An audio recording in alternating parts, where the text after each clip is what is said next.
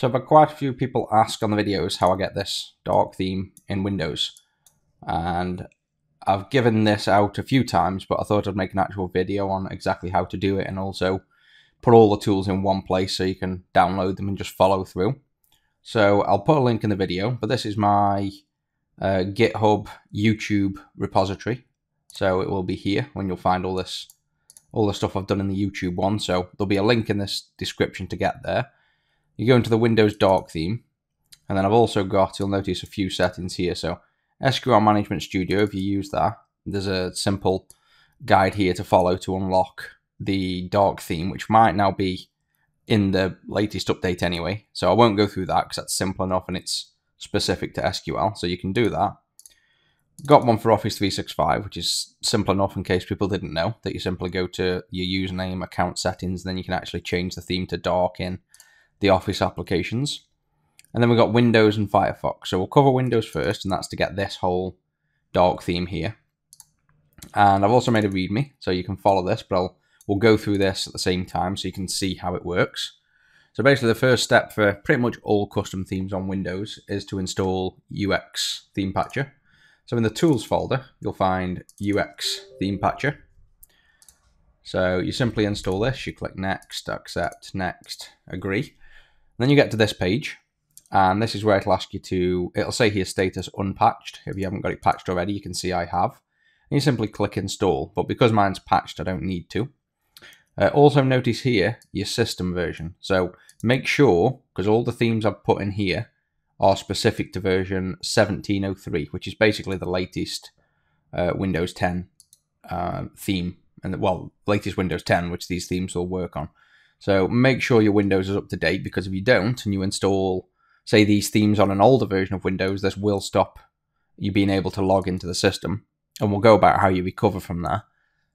You know, if you accidentally do that at the end of the video, I'll explain how to come out of it. But basically, make sure you're on 1703, or if you're watching this video in the future and it's gone up, then make sure you're on 1703 or later.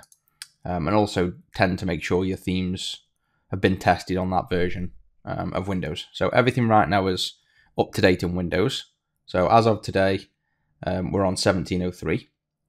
So you'd install this first and click Install here, and that'll patch, and then restart your computer. Once you've done that, you'd go to Old New Explorer, and basically double click this exe. I'll put a README in here as well, explaining, well, this actually come with the, you know, the software, but I've left that one in. But basically I'll put a screenshot here of settings, and this shows the settings of how you want it to be selected. And I've checked this show status bar here, which some people don't check. But that allows you to see this status bar here at the bottom, where it says 5 items and the size. So if you want that showing, check it, otherwise don't. So basically double click this exe, and then you can see this opens up. So check whatever you like, leave everything else default there, just follow the screenshot, and then click the install. Now it's already installed on mine, but when you click install, it'll pop up with your warning to say, you know, confirm admin privileges. You click yes. Once it's done that, it'll pop up another one, but in the background you won't notice. So down here on your status bar, you'll notice a flashing, you know, this shield symbol. So once you click install and yes, then another one will pop up down here. You just have to click it to bring it into the foreground and click yes. And that'll get this installed. And what this does is basically remove, you know, the ribbon that's usually here, that's got like your context menu and things. You can still press the Alt key to get your old style menu. But Windows by default had the, you know, the big ribbon, and you cannot style that. So we basically remove it and change Explorer back to the old style, and that's what this does. So with that installed, you could leave it there, but one thing you might notice is in Control Panel. So if we go to Control Panel, this bar here, and also when you go into places, this bar here, the background would be white on all themes because it's independent of a theme. So if you go to Control Panel Dark, you've got 3 versions. So one does this 2C2C, which if you open up is just the color there. This is the 2.8, and that's all black. So basically just double click on one of these. Say you want this version, number 1, and it'll say it's going to set it to 2C. And you click yes and restart your computer again. So because I've already got that installed, I don't need to. And then once you're done, you can double click Control Panel Default and it would restore it to what it originally was if you weren't using a theme. And again, I've provided a little, readme there. So it's as simple as just double clicking on 1, 2, or 3, depending on which color you want it to be. And that installs Control Panel Dark. Now that's the Control Panel Dark, the Open, the old New Explorer, and the Ultra theme tend to be the same thing that's required for almost every dark theme on Windows. That's why I've put them simply in a Tools folder, because they're almost universal to every theme, and they won't hurt another theme. It just doesn't really change anything, because this can't be changed by a theme. This simply removes the bar that can't be styled, and this is needed for any custom theme. So always install them 3. And then we move on to installing actual themes. There's one other thing I will mention here, which I have, which some of you might ask, and you'll notice in this PC, I don't have all of these folders repeated. So by default, what really annoys me is in this window, you'd have, desktop, downloads, documents, pictures all here in quick access. And then in this PC below, you'd have them all again. So then to get to like your C drive or your D drive, you'd have to scroll down. So I made this little 64-bit remove entry. So this removes, all of them from showing in this PC. And if you right click and edit on the regedit file, you'll see that it's basically just a tutorial I got from here on how to do this. And this removes these entries. And you can change this back to show, if you want them to reappear. But if you want to get rid of, those entries there, just basically double click on this regedit file, accept, and then say yes, you want to, install, and it'll say successful. And then again, you might have to restart the PC, but I think you can just close down Explorer and reopen. And the final one is this. I've noticed in a few themes that I haven't applied myself yet. I'm waiting to see if it's needed. But I noticed one of the themes give me this option, and it says to make apps use the dark theme. And when you look at what it does, it basically sets this theme, the registry entry, in the themes personalize option. So it's obviously a standard Windows thing. Apps use light theme is set to false. Now I've got a feeling all that is when you go to personalize and you go to, I think it's colors, you have this option here. Choose your default app mode, light and dark. So I'm pretty sure that registry setting is already set. I haven't bothered checking, but you might want to install that, you might not. It won't harm anything if you do. So that's all the tools installed. And that you only have to do that once. So now for all themes that you want to install, it's as simple as taking a theme. So I've downloaded 2 that are free. And this one at the minute is this Penumbra that I've got applied. And we're going to install this Arc one.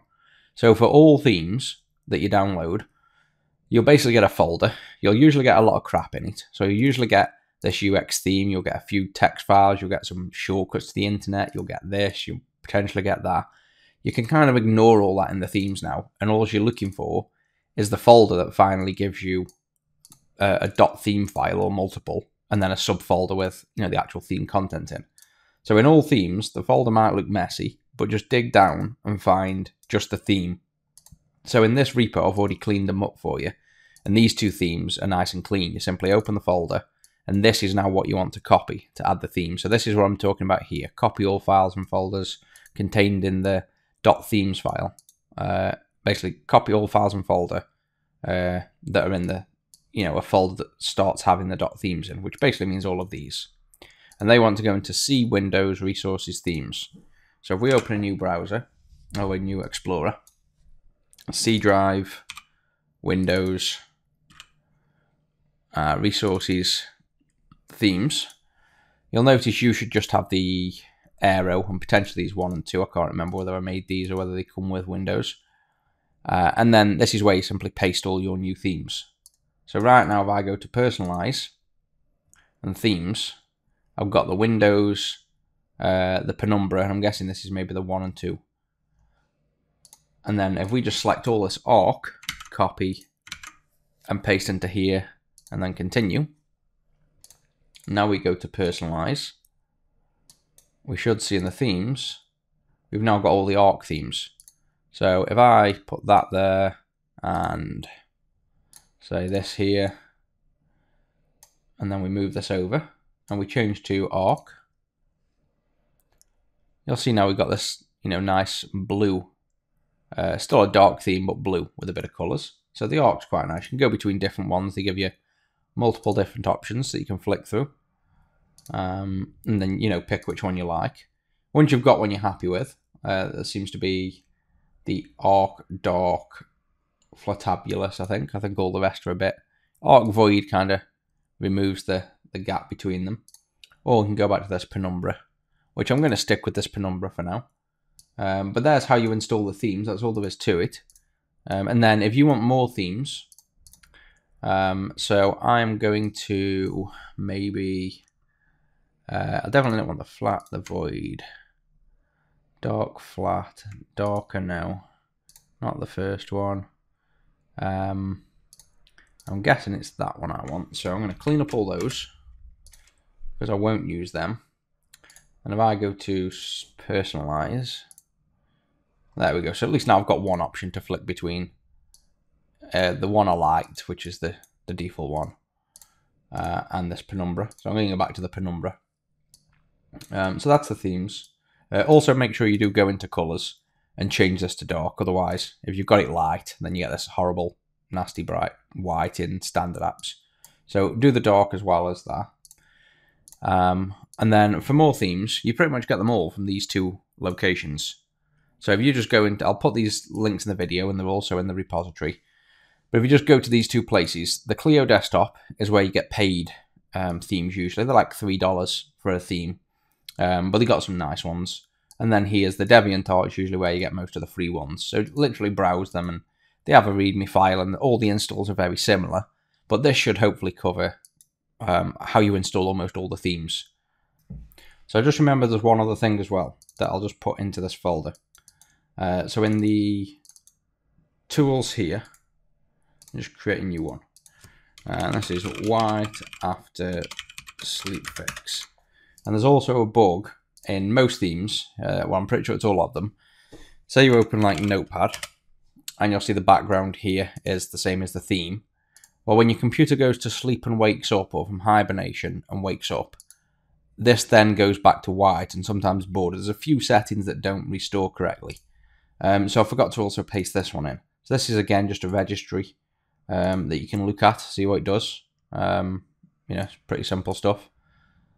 So you can double click this to install, and then if you want to remove it afterwards, you simply double click this and it resets all these. And all it's doing is basically removing all of these values so that the theme, you know, the theme's values apply. Otherwise, these values get overridden. These are the default values that would be overridden. So also install this one, and then you'll basically have no issues from there. I use these themes all the time, and there's no real issue with, you know, any theme. They work perfectly well. Everything's always dark. There's no glitches anywhere. The only thing is, as I mentioned at the start of the video, make sure you are on the correct Windows version for the theme.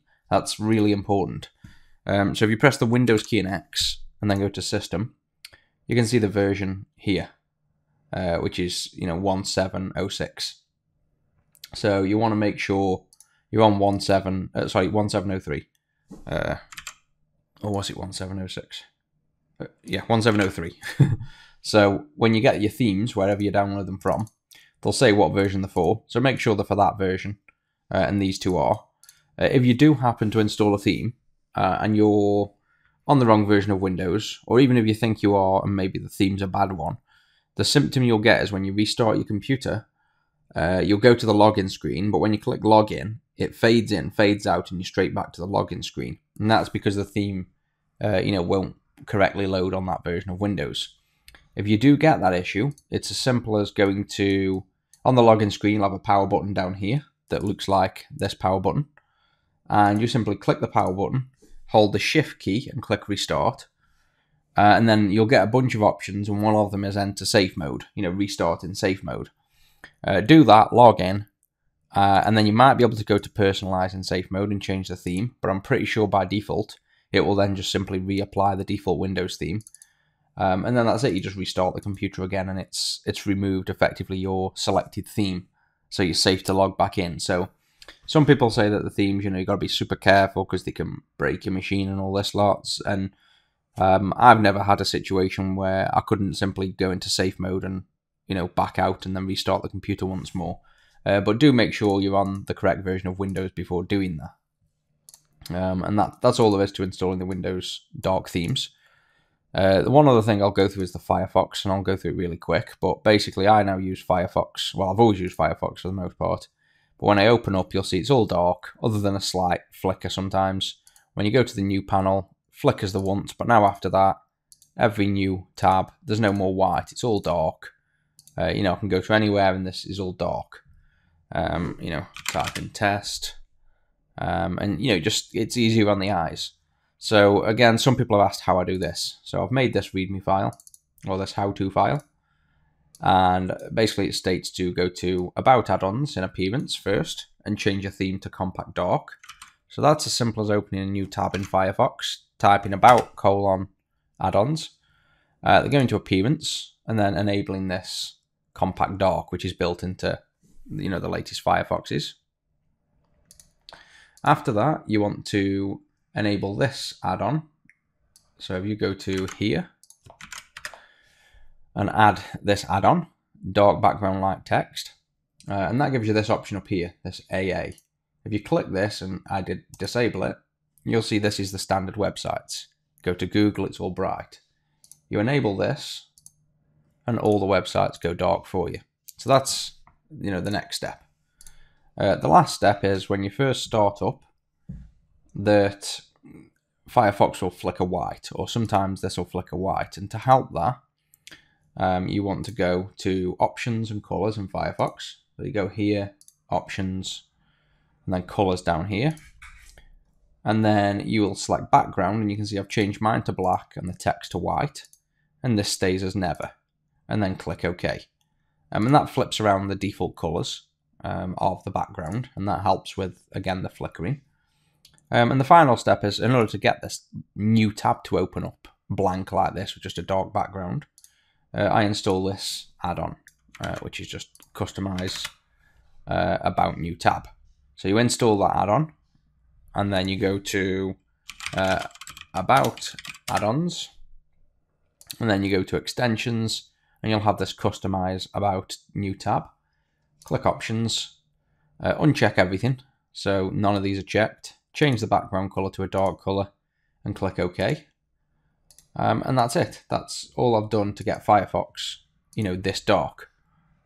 So hopefully that's helped everybody realize how to get a nice dark Windows theme, where all your windows, your control panel, your notepad, everything stays nice and dark and easy on the eyes. Any questions, any issues, just post a comment and I'll help out.